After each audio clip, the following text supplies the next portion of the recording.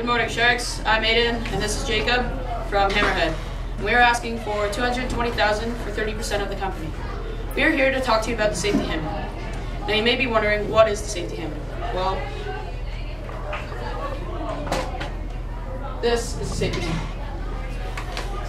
This hammer has protruding material right here that, when extended, adds a feature that, when using the hammer, adds a ring of protection around the edge of the hammer, which is memory foam encased in rubber. We got the idea from when we were building walls of a house. We hit our hand many times with a hammer and nail. Then we had the idea to stop this from happening. It started out as a simple hammer with sponge taped around the sides. But we found out the material was not strong enough, so we used memory foam and we found out it worked very well. So we invested in some money and tried to make it better.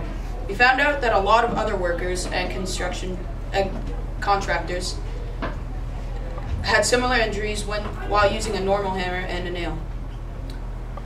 Over the last few months, we have sold around 40 per month with a cost of $10.99 a piece for making the product in a small but working factory. We also have teamed up with the makers of memory foam to supply the material, which the hammer is fairly cheap compared to a regular work hammer.